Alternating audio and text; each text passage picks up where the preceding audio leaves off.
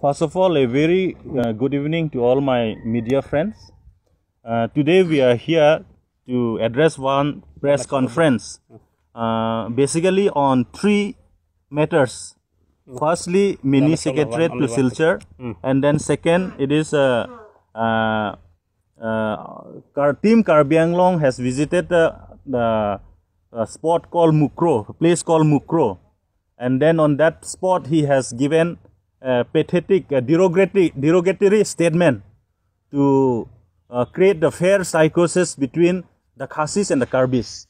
Thirdly, we have that is the declaration of Foundation Day in West Karbi Anglong.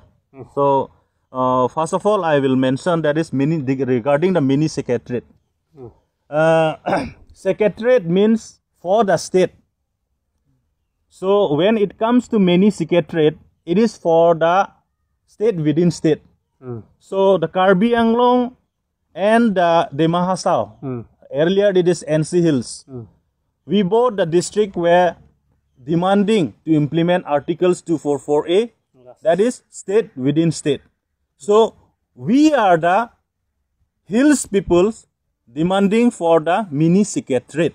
But now the state cabinet has taken a resolution, has passed a resolution that almost 135 crores fund has been sanctioned, allocated for the construction or for buildings of mini secretariat in Silchar. So in this regard, in this context, we totally condemn our 5 MLAs altogether from Karbi Anglong and Demahasao and Minister. And those 5 MLAs, they could not raise their voice against this matter. I mean, the mini secretariat which has been given to the Silchar, that particular matters was not raised in the assembly or any others social media or any others press media domain. So in this regard, we totally condemn those 5 MLAs for keeping numb on this matter. And also, we also condemn the Karbi Anglong Autonomous Council and Demahasao Autonomous Council for remaining silent, because the mini secretariat is for the Karbi Anglong Autonomous Council. So, we would like to appeal even to all the social organization and the responsible citizen of Karbi Anglong and Demahasao, why we are so silent on these matters. Because we are the people, we are the Hills tribe people, which has been demanding to implement Articles 244A, or it is mini secretariat we can say. But now it was given to the Silchar, and now we still has to, remain silent on this matter.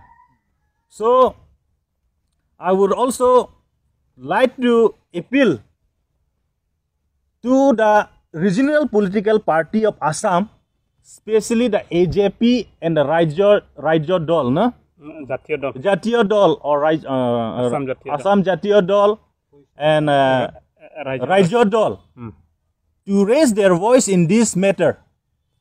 Because whenever the Karbis and the Demasas and the many Hills tribe peoples place our demand to implement Articles 244A, state within state, they also oppose most of the times. But now, whereas the central government and the state government, they decided to grant the mini secretariat towards the Silchar, they also remain silent in the entire state. That is very unfortunate, and we finally want to appeal them, especially the AJP and the Rajya Dol, to raise their voice for granting mini secretariat in Silchar.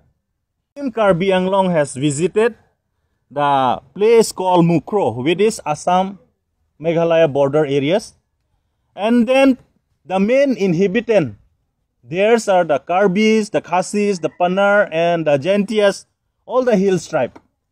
So in that on that visit, Mr. Tuliram Ronghang, Honorable CM, Karbi Anglong Autonomous Council, has stated that not an inch of land will be given to the illegal settlers of that particular areas.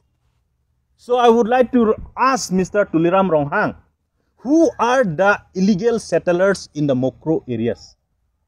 Can you specify? Can you clarify yourself?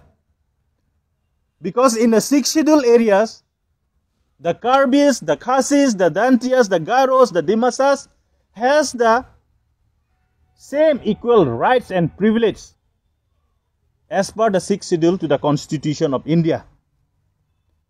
Whereas Mr. Tuliram has said that the Khasis, the Jantias, the Peners, and many others hill tribes are the illegal settlers or the encroachers which he mentioned.